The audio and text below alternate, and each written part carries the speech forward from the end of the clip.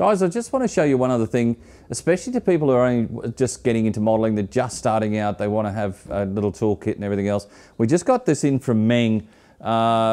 This is a nice little toolkit. It comes in a bag, as you can see, but the beauty of it is, it comes in a little leather pouch. Well, not quite leather, it's probably fake, but leather type pouch. Just opens up from there.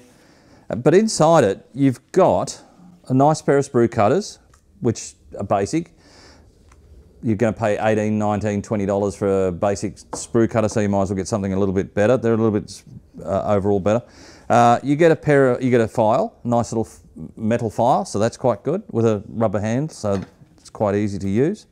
You get a pair of tweezers, just a standard set, so they're quite good, nice pointed, shows off pretty well. You get a knife, which again is quite a nice little knife. It just sit the blades in, go from there. And also included in it is a little packet of blades for you. So there's about 5 or 6 extra blades in there, so you can have a bit of fun with that. But it also comes with extra, comes with extra pieces, so you can add some paintbrushes or anything else you want to slide in there and everything else. The beauty of it is, this is like $24.95. If you're going to buy a pair of sprue cutters, tweezers and a knife, you're looking at about $40 odd.